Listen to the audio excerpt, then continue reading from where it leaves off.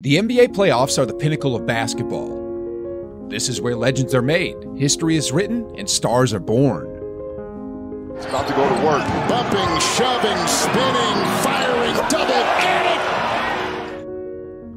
Unfortunately, it's also a time when controversy often takes the center stage. Doncic's upset, has something to say. Westbrook pushes him.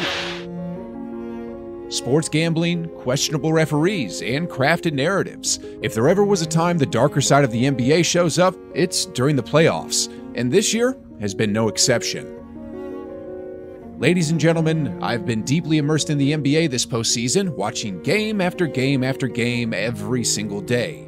And in today's video, I'm going to show you exactly why fans around the world suspect the playoffs might be rigged. Who got the tee? Jaylen Brown? Really went to him and said, "What did I do?" He just dunked it. What did he do? Oh, they threw Jokic out of the game. I think they're throwing Jokic out of the game. This is a panel of ESPN analysis, and as you can see, they're breaking down Game 1 of the Knicks vs. Pacers series. The big question on the table is, how much of a factor did officiating play in the game? Well, Jay Williams, who was the #2 overall pick back in 2002, believes the Pacers got absolutely robbed. Rick Carlisle won't say it, but I'll say it. Yeah, good. Indiana got robbed. They got robbed of a moment. They got robbed of a moment. If you're curious about what Jay Williams meant by the Pacers getting robbed, let me break down exactly what happened so you can make up your own mind. So, with just under a minute left on the clock and the score tied up at 115, Brunson went for a pocket pass to DiVincenzo. However, Aaron Nesmith got in the way, intercepting it with his right hand. It might be a bit tricky to catch from this angle, but if you slow down the video, you'll definitely conclude that it bounces off his hand. However, the ref, who was positioned behind the play and who didn't have the best view, decided to call it a kickball. The Pacers players couldn't believe it. I mean, it was a crucial moment in the game, and an incorrect whistle was about to completely shift the momentum. What I mean is that if the ref hadn't botched this call, the Pacers would have likely had a 4-on-2 fast break going the other way. Instead, the Knicks regained possession due to the referee's decision, leading to a DiVincenzo three-pointer that put the Knicks ahead 118-115. It was a 5-point swing. The other moment that's causing NBA fans to say this game was rigged happened when there was just a little under 15 seconds left on the game clock. During this pivotal play, Halliburton, with the ball in his hands, was leading the charge, ready to execute a move as Miles Turner set the screen on DiVincenzo. However, to the disbelief of fans around the world, the referee blew the whistle, calling Turner for an illegal screen. Point at Madison Square Garden. Turner will be called for an offensive foul on the screen. Now, it was technically the correct call since Turner was moving, but at the same time, it was a horrible call. The heart of the matter is that this call was so weak, especially given the fact that this was a playoff game. As one fan commented, this is the equivalent of a cop pulling you over for going 32 in a 30. In the clutch moments of playoff games, calls like this shouldn't be made. It's absolutely absurd. Another issue here is that DiVincenzo had just pulled off a screen that was even more obviously illegal just moments ago. You remember that kickball, right? Well, this happened just a split second before that. Check out DiVincenzo's screen here. He not only moves into Nesmith, but also hooks his arm into him. And yet the refs didn't call anything, turning a blind eye to the obvious foul. As a result, fans are seriously questioning the fairness of the calls.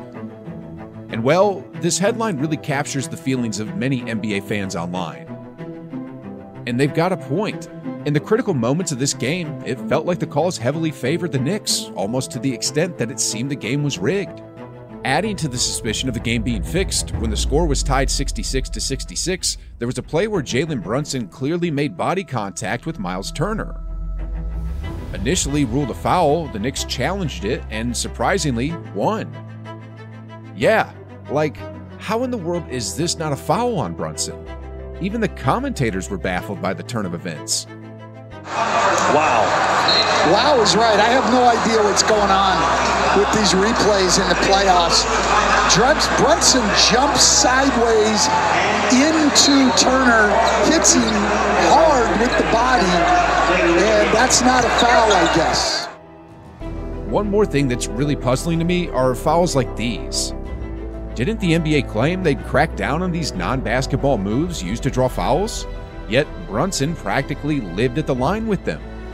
He's going to go to the line again. He's got Nembhard up in the air. Anyway, when you tally it all up, this game seemed highly suspicious, and it's just one glaring example why fans feel the NBA is rigging the playoffs. Another instance is Game 1 of the Timberwolves vs. Nuggets series, which further fueled the belief that the referees have an agenda. Alright, so it started off with this moment where Edwards smoothly got past Jackson for the bucket. Everything at that point seemed fine, there was no tension, just a tiny stare down, no words exchanged. But somehow, Edwards got hit with a technical foul for that. The call was so bad that the commentators immediately jumped on it. Soda. Oh, come on, man. No way. No, Courtney. I'm sorry. Man, we're in the second round of the playoffs. Emotions are always going to be high. Here's the move by Anthony Edwards. Man, that's just a look. Come on. That's a bad technical. Anyway, it was a bad technical, but according to the NBA rulebook, you could get a technical for that. But here's the thing. In the very next game, Nuggets head coach Michael Malone got heated about a play and went right up to one of the officials, yelling and probably dropping more than a few choice words. But guess what? Nothing happened. No technicals, nothing at all. So here's where NBA fans are scratching their heads and feeling like the refs are favoring the Nuggets. Why does Ant-Man get slapped with a technical for something like this, while Mike Malone gets away with a heated confrontation with no repercussions at all?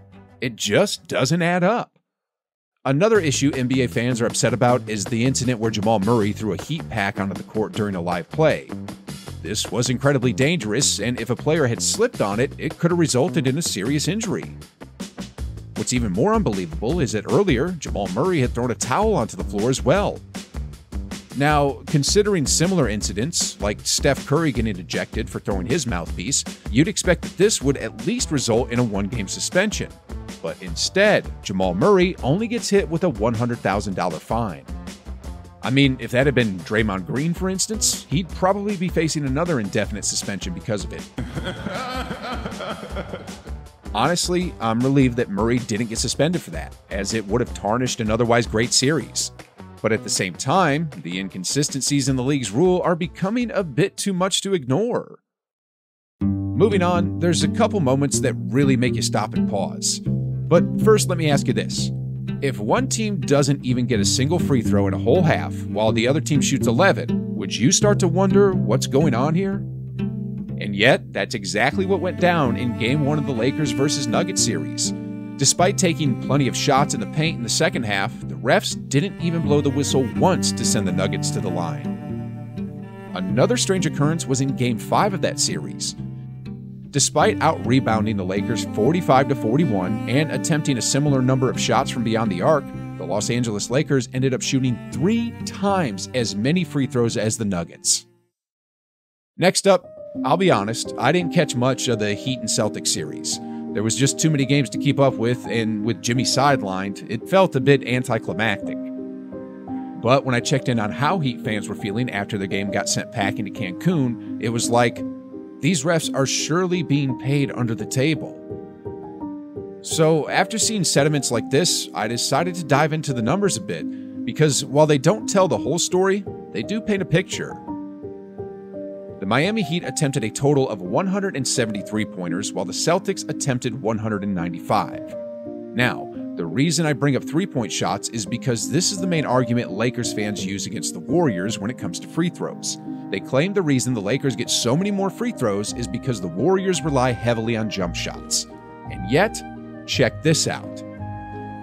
Even though the Celtics took more shots from long range than the Heat, when it came to free throws, the Celtics took 103 attempts while the Heat only took 60. That's almost twice as many. Whether the games are influenced by an NBA storyline or by sports betting is uncertain, but one thing is clear. there's a lot of suspicion surrounding them.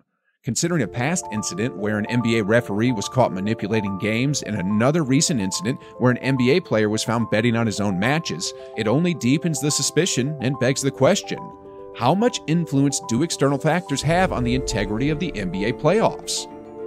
Maybe I'll do a further investigation when the NBA playoffs conclude, but in the meantime, despite having the refs against him, Anthony Edwards is putting on a show that we haven't seen since the likes of Jordan himself.